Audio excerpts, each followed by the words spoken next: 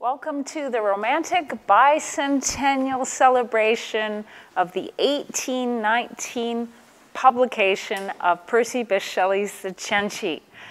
This is a really exciting event, and it's been sponsored by the Keats-Shelley Association of America, Western University, and Brescia University College School of Humanities. So I want to thank all of those people. Plus, I would like to thank our wonderful director, Joe Devereaux, who has worked very hard to make this production come to life. So one of the reasons this is an important event is because this is a very important play.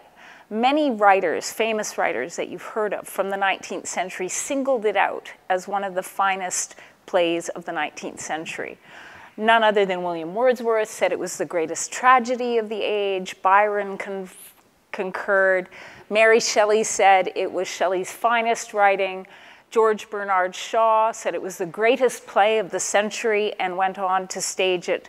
And it was not staged publicly until 1891, where it was first performed in Paris, not in England, and it was not staged publicly in England until 1922, more than 100 years after it was first published.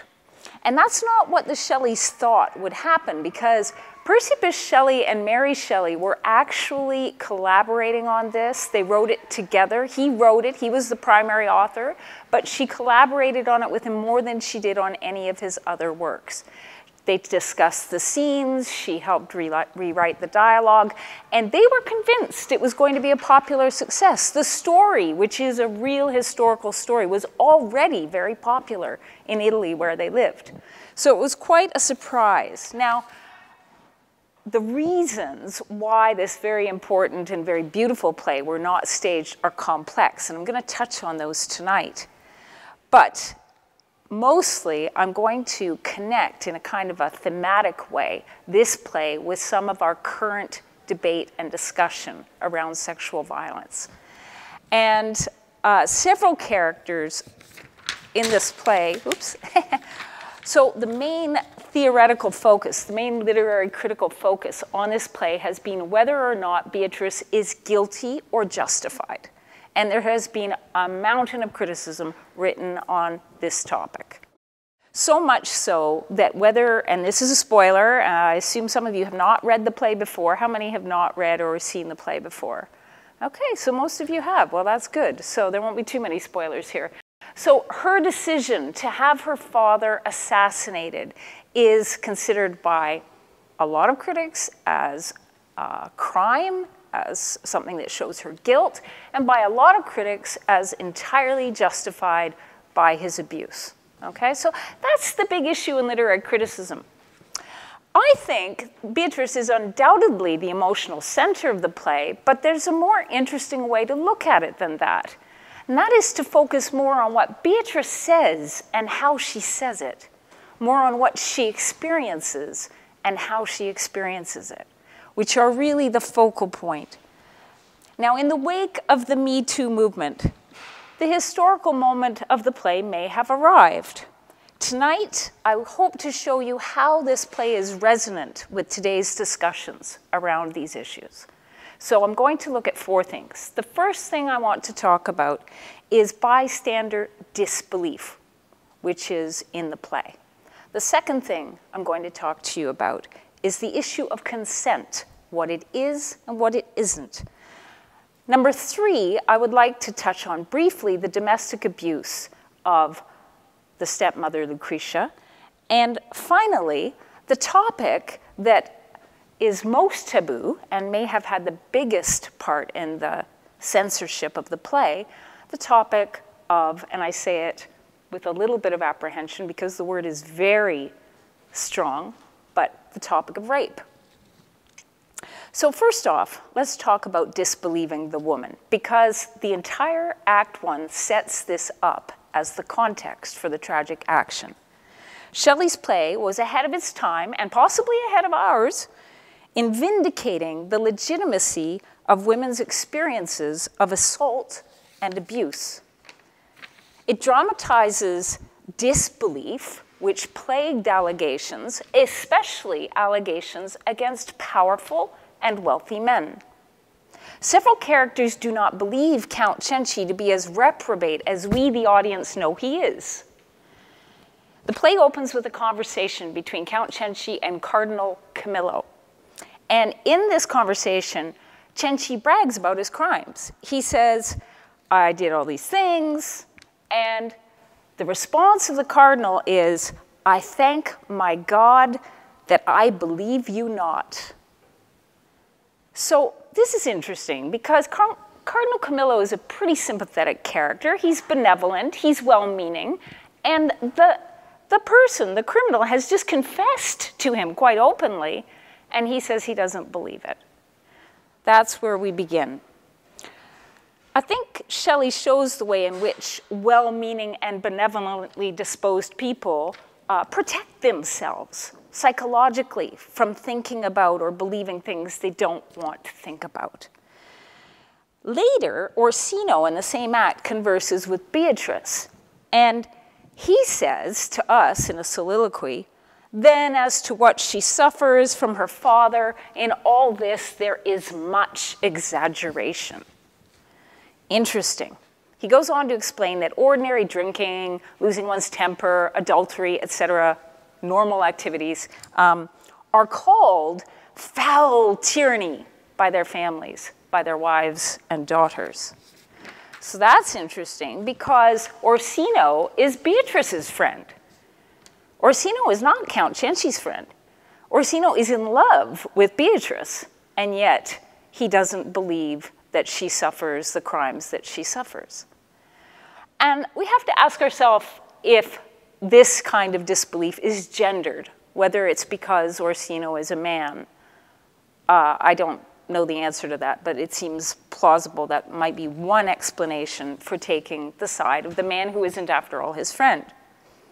In the third scene, Count Cenci tells his friends and family not to credit gossips and rumor about him. Okay? He says, just don't listen to what people say. And then there are a whole bunch of guests at the banquet, and the first guest says that he seems too lighthearted and companionable to act the deeds that rumor pins on you. Then he openly admits to crimes and brags about the desire he had to see his own sons murdered. And a third guest says, I do believe it is some jest. I see 'tis only raillery by his smile. So at this point, Beatrice, the only person to stand up to her father, expostulates to the guests that they protect her mother, her brother, and her, that they take them away somewhere safe. And the guests refuse to act on their behalf. And the reasons are established in the play as a complex mixture of disbelief on the one hand, and also fear of Count Cenci's power and of his violence, his violent nature. The celebration ends with the guests leaving, and Cenci's parting words are, I will not make you longer spectators of our dull domestic quarrels. So I think what we see here are several factors that keep him from being held to account for his crimes. A combination of his power, the auditor's disbelief, the trivializing effect of that word, domestic. The implication is that an outsider cannot begin to understand an angry daughter's outbursts at her father, which he minimizes by saying, our dull family quarrels. With that one little word, domestic, Count Cenci neutralizes what is a serious and life-threatening predicament for Beatrice and Lucretia. So Act 1 sets up the disbelief and inaction, which are the context for the tragedy. And the second thing I want to discuss tonight is consent. Now, the word consent comes from the Latin word consensus, meaning con, together or with, and sensus, agreement. So to agree together, to agree with. Interesting in this play of 1819 that consent is explicitly thematized. The very opening sentence of the play uses the word. Camillo says to Count Cenci, "That matter of the murder is hushed up. If you consent to yield his holiness your fief that lies beyond the Pincian gate." In other words, the Pope will forgive Count Cenci his crime of murder if he gives up a large portion of his land to the Vatican. This is historical, by the way. This really happened. This is Pope Clement VIII, and it's a matter of historical record that Count Cenci paid off these crimes to the Pope through land and money. It's not, in this case, a reference to sexual violence, but it does set up this idea of consent between a powerful figure, the Pope, and a less powerful figure, Count Cenci, who's the more powerful figure is taking something away from the less powerful figure. The second time consent is mentioned is specifically in the context of sexual violence. And it's when Count Cenci has his wife, Lucretia, call Beatrice to him. He says, "Go thou quick, Lucretia, tell her to come, and yet let her understand that her coming is consent. Moreover, that if she come not, I will curse her." Now, you'll notice that it's Cenci's emphasis on consent, because he tells us it's not enough for him simply to defile her body, he has to corrupt her will. "No, 'tis her stubborn will, which by its own consent shall stoop as low as that which drags it down." Now, clearly this is not a valid conception of consent, agreeing together, because he issues it as a demand with both explicit and implicit threats. So that's not consent. Even if Cenci's understanding of consent were valid, and it is not, Beatrice refuses to grant it. Lucretia says of Beatrice, "She said, I cannot come. Go tell my father that I see a torrent of his own blood raging between us." The second time Cenci demands her present and implied consent, Lucretia replies, "She bids thee curse, and if thy curses," Cenci breaks off, interrupts his wife in the middle of her sentence, and says, "She would not come. 'Tis well. I can do both. First, take what I demand, and then extort concession." Concession, like consent, by definition, cannot be extorted. Psychologically, I don't know a lot about this topic, but it is apparently true that psychologically, abusers do convince themselves that their victims either consent or at least concede. And this is inaccurate. Now, Stuart M. Sperry is a very fine Shelley critic, and I recommend him.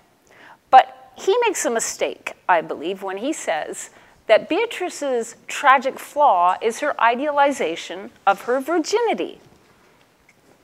In the historical material, which the Shelleys adhered to scrupulously, Beatrice Cenci was not a virgin at the time of her molestation.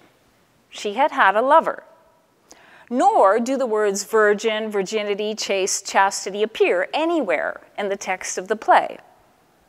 The word pure is applied to Beatrice, but it's most often applied to her after the violation.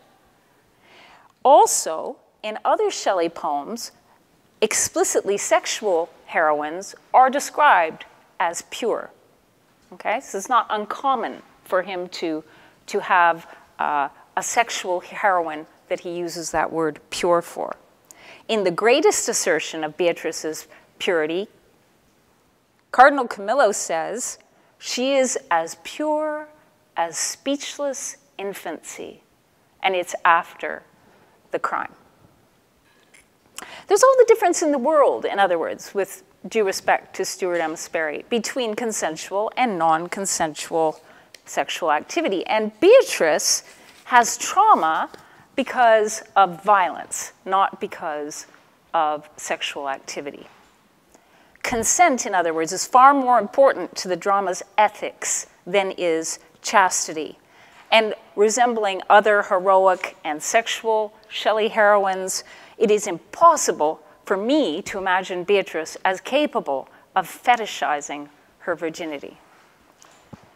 In fact, it's not just an assault. We're led to believe that she experiences the worst kind of brutality. Whatever occurs off stage between Act 2 and Act 3 is too horrible for her to even fathom, and she is already a much abused, frequently beaten daughter. And she cannot articulate it. It's ghastly enough to bring on a fit of madness. The Shelleys understood more about sexual assault than one would expect from a play written so long ago.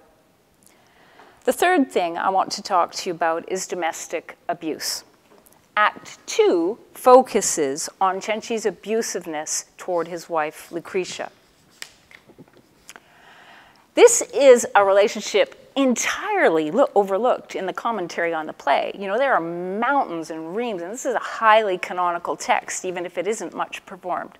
And many critics have written on it, but somehow Lucretia is left out of the equation. And yet she's a seriously important character who speaks a lot of lines, who is crucial to the play's action. And Act 2 opens when she has just been hit by her husband.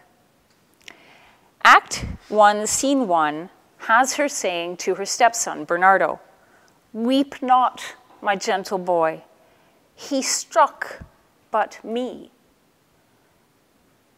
One of the saddest lines in the whole play. It was only me, who have borne deeper wrongs. In truth, if he had killed me, he had done a kinder deed.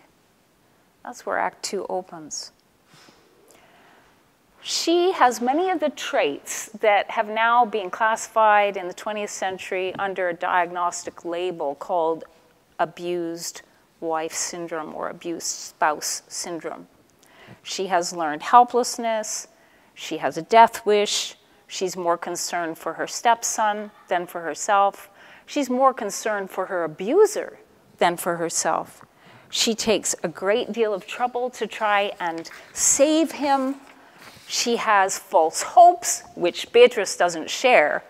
Beatrice is very clear-eyed. She has false hopes that Cenci will rectify his behavior, that he'll repent.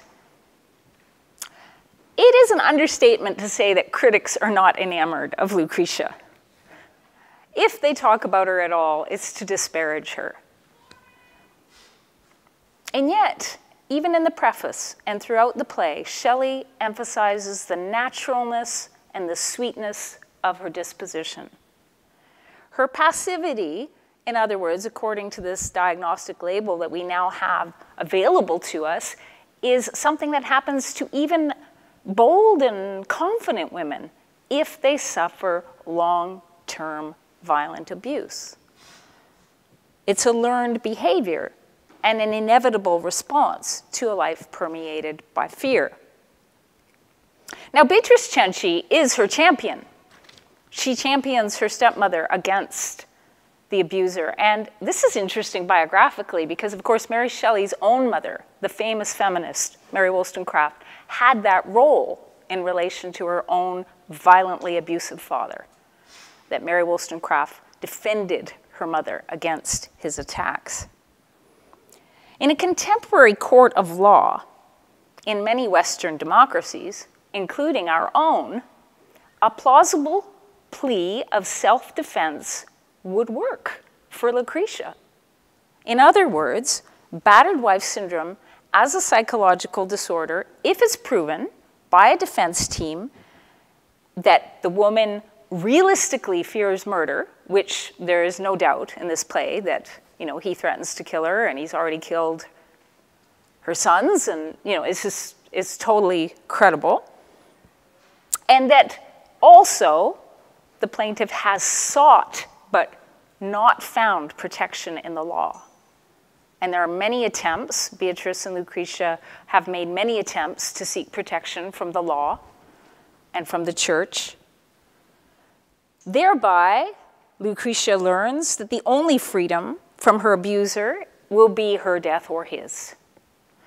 And therefore, it wouldn't even be a lessened charge. It wouldn't go from first degree to second degree to manslaughter. No, she would be acquitted. She would be deemed, under current laws, as innocent, something that was not the case in 1819. So, the final thing I want to talk to you about is that ugly little R word. That word, rape, is never mentioned in the text. We are never explicitly told what happens to Beatrice. And yet, spectators and audiences, literary critics, accept the reality of the crime. It turns out to be a much easier thing to do, to prove that crime in an artwork, in a work of art, than it is to prove it in a court of law. We do accept that it occurs off stage between Act 2 and Act 3. Don't worry, you won't see this in the play. What we do know is that the historical record vindicates that this happened. So history is on Shelley's side, that the crime is well publicized as a historical fact. There are different reasons why the word doesn't occur in the text, or, for that matter, any other synonymous words or phrases. Nothing is said explicitly. At one point, we find out that the unspoken word itself carries with it its own violence before Beatrice is even violated. Lucretia asks her, what can have subdued Beatrice's hitherto firm mind? Beatrice replies, speaking very slowly with a forced calmness, "It was one word, mother, one little word." The little word, I argue, is probably not sex or incest or violence or any other word, but the more visceral R word. Beatrice is unable at any point in the action to say it out loud. Why? Well, at this point, it's just a menace, not yet enacted. But it's a one word that's so powerful that it makes her half mad. One reason why she doesn't say the word is there are no words adequate to represent this violence.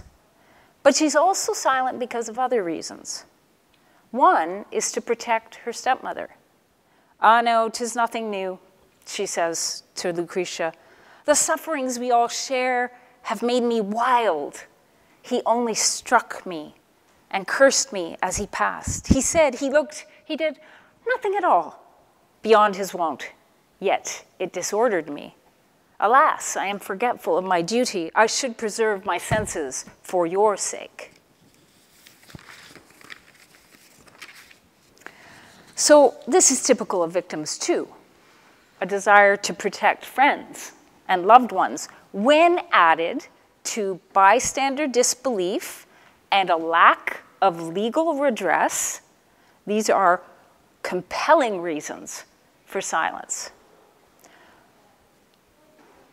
But there's more to it in Beatrice's case. She is afraid of the word. The word itself is dangerous to her, she leads us to believe. I call it her logophobia, the Greek word meaning fear of words, which is actually a pretty common theme in Shelley. Or you could call it post-traumatic word repression. After she has actually suffered the crime, she says to Lucretia, who's saying, "What happened? What happened? You know, what's going on? What happened?" And she says to her, "What are the words which you would have me speak?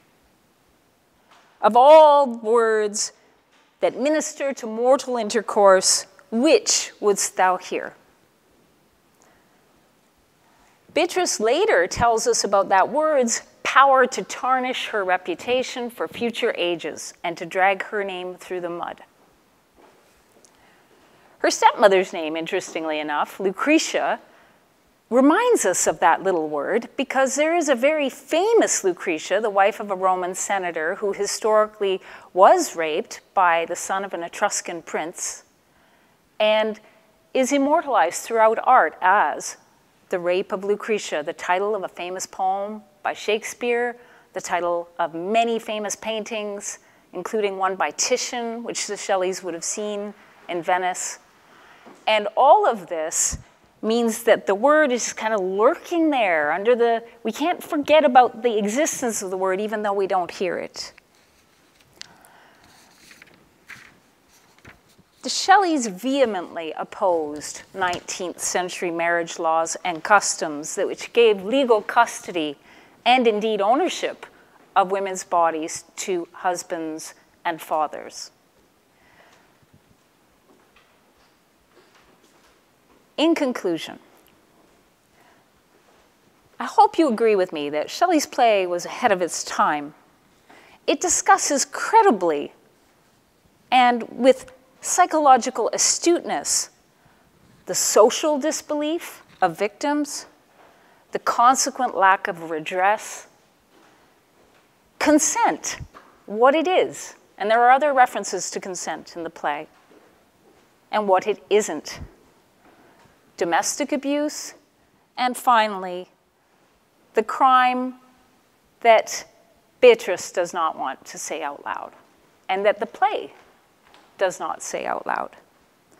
Politically, the play is a potent critique of both church and state for their shared failure to protect women from domestic abuse and sexual violence. And the reasons for this repression of the play, that is not often performed, go beyond the taboo themes of incest and parricide.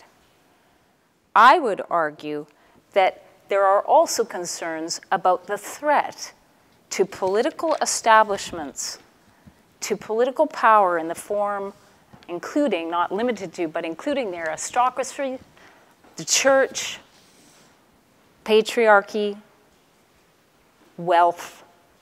All of these are still, is still very difficult to challenge.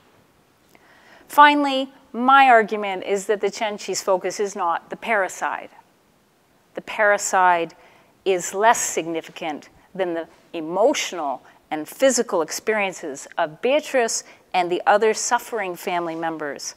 And these really are the source of its pathos and its power. Thank you.